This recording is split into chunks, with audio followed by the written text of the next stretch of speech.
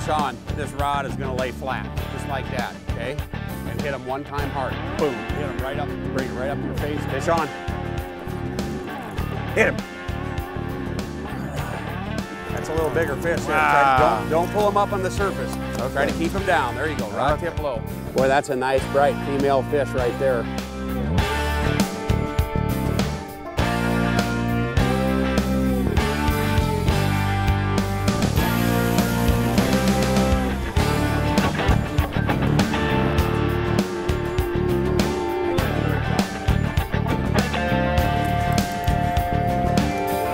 Oh yeah, he's there. Boy. Nice fish. Oh, that's amazing. Check that out, Greg. There he goes. All right. I think this is where I'm supposed to stop fishing for just a minute so I can tell you what today's show is about. Today we're coming home to Alaska where we're going to go after the mighty king salmon in the Kenai River. But if you've never been to Alaska before, let me tell you, there's some cultural aspects and beauty that I just can't explain. You got to see it for yourself. So come with me. Let's go on home.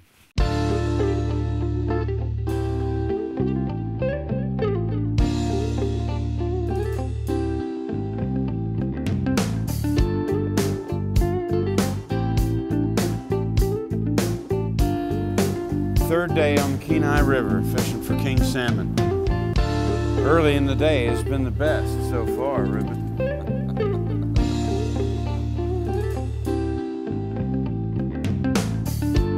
Oh yeah, he's there. Look at that rod.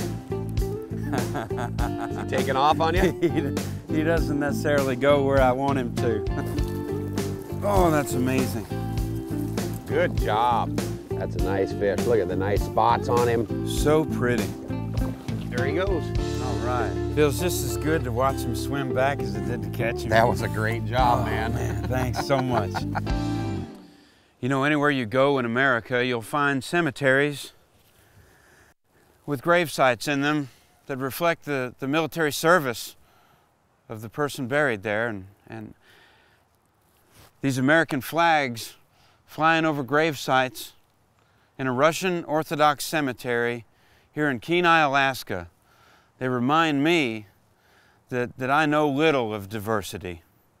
Now, diversity is really what America's all about, and it's just fantastic to me that people who became Americans so late in our history as Alaska did, they jumped on board with all their heart and all their might, and they've fought to preserve our freedom and protect the resources that America has. And it is because of these people from all walks of life, from all cultures. These are the people that secured my ability to go fishing in the Kenai River here in Alaska and catch my first king salmon. These are wonderful things that we achieve in the commonality of freedom and the service of something much bigger than all of us. You know, if you come to visit Alaska, you're going to be overcome by the beauty that's immediate and evident around you.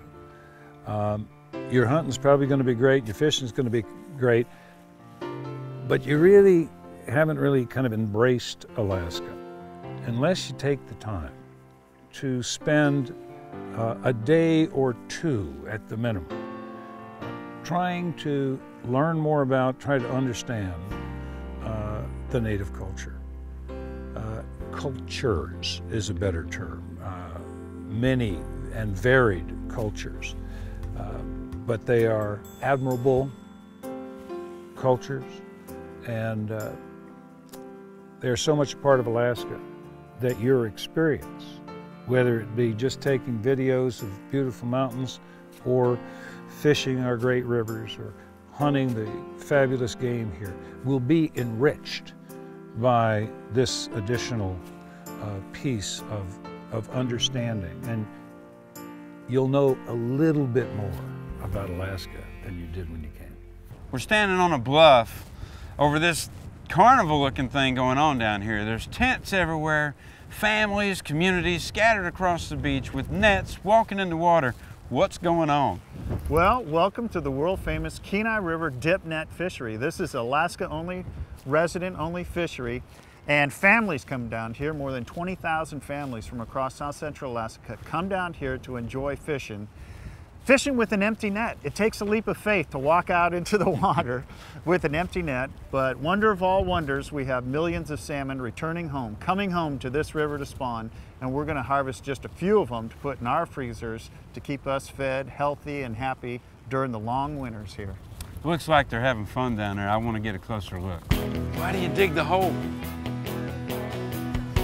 Oh, just to keep a fire going? Getting a lot of them? Hey, let me look, let me look.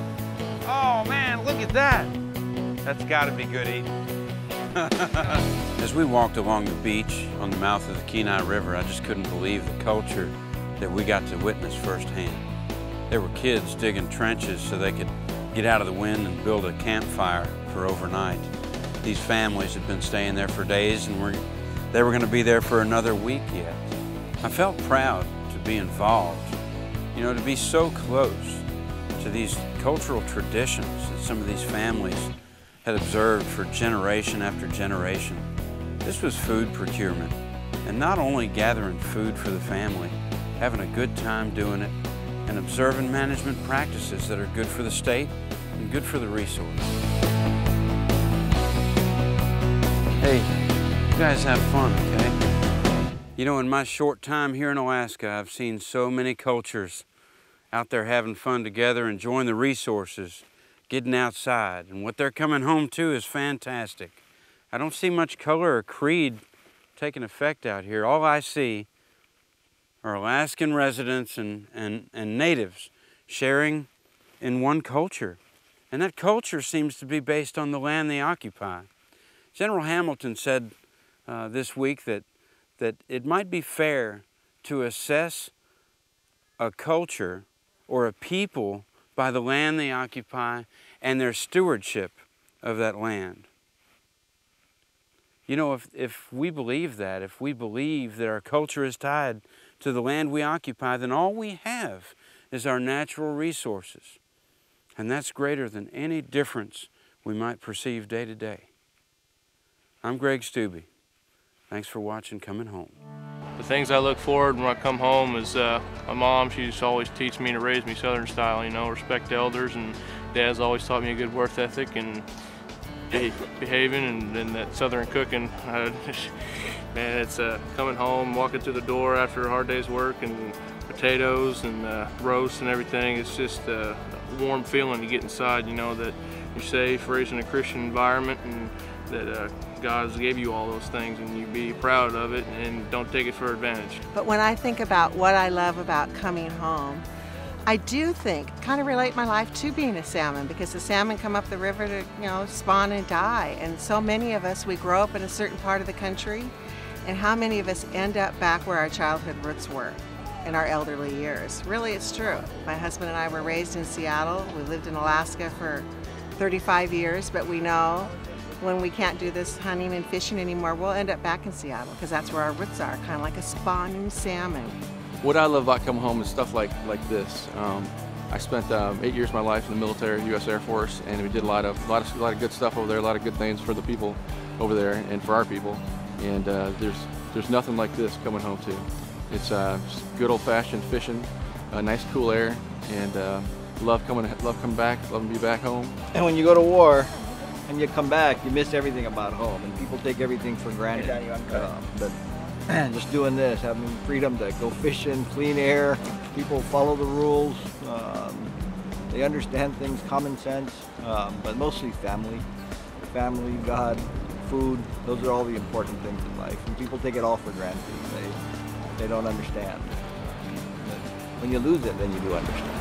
As a child, I remember coming home to my mother's good cooking, and we lived on the farm in rural Wisconsin, and she was always cooking and baking, and the smell of clothes that had been hanging outside all day, and that fresh smell in the house, and just that love, that family connection, eating meals together, sharing, talking. I was born and raised on a farm, so was milking the cows, baling the hay, and coming home to dinner, yeah, basically. But apple pie, chicken and dumplings and things like that.